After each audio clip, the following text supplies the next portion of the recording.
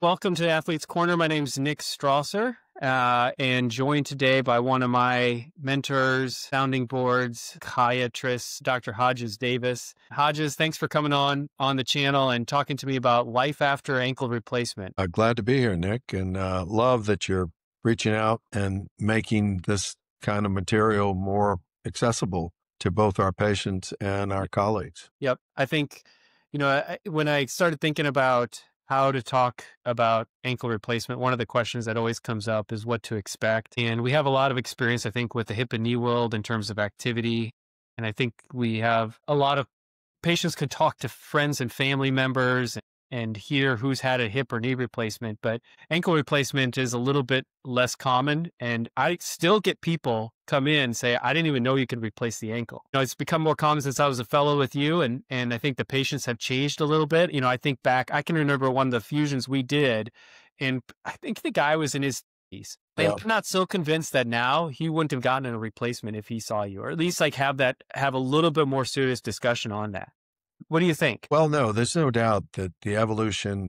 I did my first replacement in the late 90s, and the evolution has been phenomenal. Not just the growth of the number of procedures, but our understanding of what we need in order to get longevity with an ankle replacement, as well as what it can do to patients' lives and how it can be an advantage over an ankle fusion, which was the only option for end-stage ankle arthritis when I was a fellow and early on in my practice. Yeah, it's changed a lot for sure. I wanted to show this case because I just saw this patient like last week, and this is, I think, hopefully I can say this. I might have to edit this out. This gentleman suffers from tall white man disease, as Hodges used to call it, but a male patient, late 50s, otherwise healthy, works in healthcare. So he's educated, he knows about his options. And the first thing that I thought was so interesting about this particular case was when he came in, he said,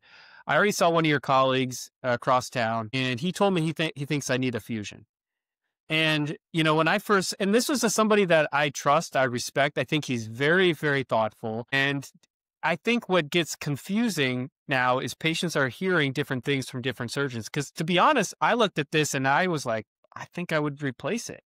Unless you tell me I'm wrong, then we're going to have to cut this podcast really short. But that was kind of my initial thought. Yeah, he has some varus deformity. He looks like a guy who's probably sprained his ankle a bunch. I tend to tell patients this is a post-traumatic arthritis problem. But this is not an uncommon story or a scenario, is it? No, in fact, this is more common than anything. Most of these folks, tall guys, played basketball or football and sprain their ankle and continue to sprain their ankle after their playing days are over, whether they were high school, college, or professional. And this recurring ankle sprains that develops into an erosive type of varus deformity is very common. In addition, the other things you see is you've got this recurring calcifications in the lateral gutters at the end of the fibula, as well as calcifications on the medial side, which tell me that that this has happened multiple times and the body has tried to do something to add some stability by laying down these calcifications. And all of these scare people away from replacements. But for me, that gives me comfort because I really think that this is a fairly straightforward replacement. Yeah. So let's talk a little bit then. Let's go down the road of activity and expectations with each one. Maybe, if maybe he says, well, I really trust what that doctor told me. And so now I'm thinking maybe I just want to have a fusion. And we've talked about this before, where a well-done fusion can actually get you a lot of mileage on this. But how do you counsel patients when they come in, they're asking about the differences between a replacement and a fusion and activities and expectations after each one? Well, in varus, with most often has a cable varus foot also. So that's the reason why he's got recurring ankle instability. These are the ones, in my opinion, functionally do the worst with fusions because their foot is already stiff. So now you're going to make their ankle terminally stiff. It's really difficult to get this eroded varus ankle into neutral. It is. Or even the valgus. I think that's a hard fusion to do. Yes. Ideally, in someone this age, you would want to do an arthroscopic fusion. And I think that it becomes very difficult Yeah. to get this aligned correctly. And so now all of a sudden you've got a stiff ankle by nature of the fusion, and you've got stiff foot by the nature of these types of deformities. And they're the ones that do the worst with fusions. The ideal fusion is one who has a normal hindfoot motion. And you can see, even on these x-rays, some very mild arthritis in the posterior aspect of the subtalar joint, which then makes this less ideal for a fusion. That's right. That being said, I caution my patients with fusions because if you wear out the subtalar joint, then you're going to be stuck with having to stiffen up the subtalar joint, which then makes it worse. And what I found early on in my practice is I would do a fusion and patients would do pretty well for 5-6 years, and then they would get arthritis in the other joints. And now you're faced with fusing those joints. And then it becomes a self-fulfilling prophecy, creating a very stiff foot in someone who already has stiff feet. Yeah.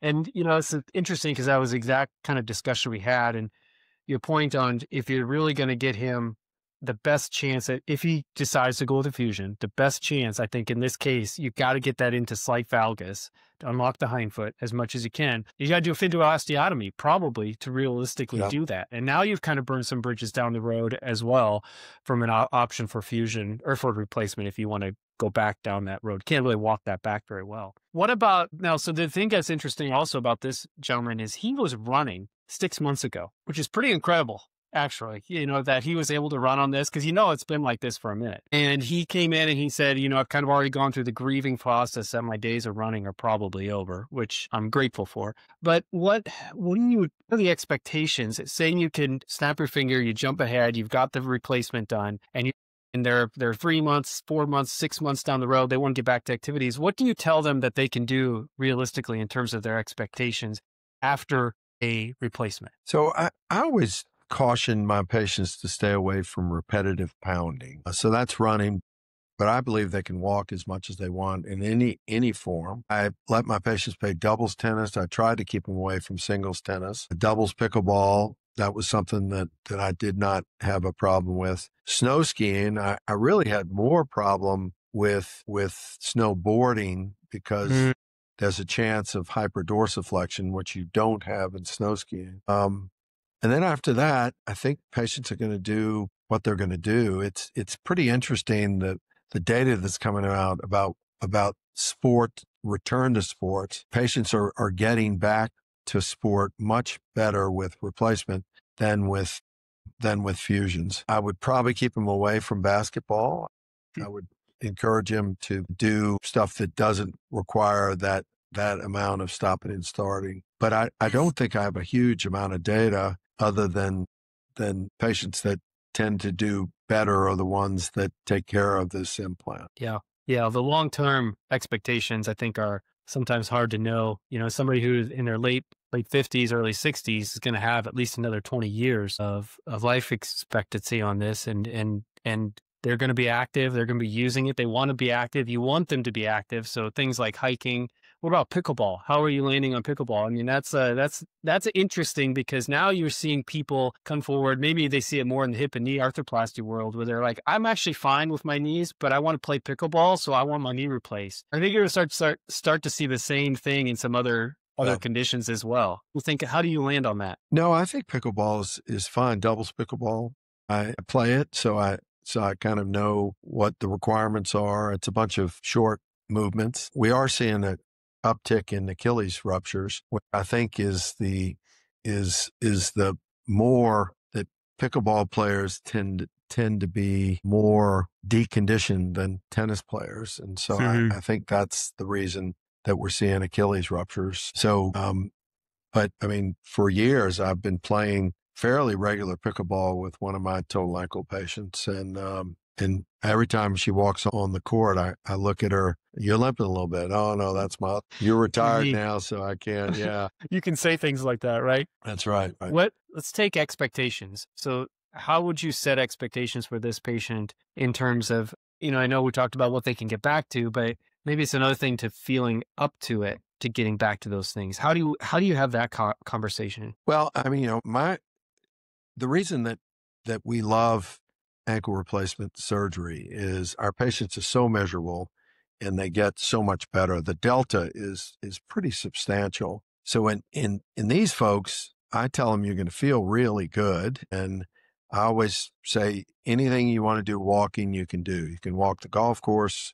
You can walk for exercise. You can walk to do whatever you want. And then the other things, it's how you do and how you feel. And I always tell them also that most often the failures are in the first 2 years. And and unrelated to activity, whether it's infection or whether it's early subsidence of the tibia. And so I always say, look, before you go back to the activity that you really want to do, give me 2 years. And if they make it to 2 years, our experience was that if you make it to 2 years, you're going to make it to 15 years. Oh, that's great. That's really good advice. That's helpful because and that's valuable to be able to tell the patient preoperatively too. When you're having the conversation, then they know, okay, 2 years, I can get back to the walking. And then if I'm feeling good, I can push it from there. That's really, really good. Yeah. And the data really supports that.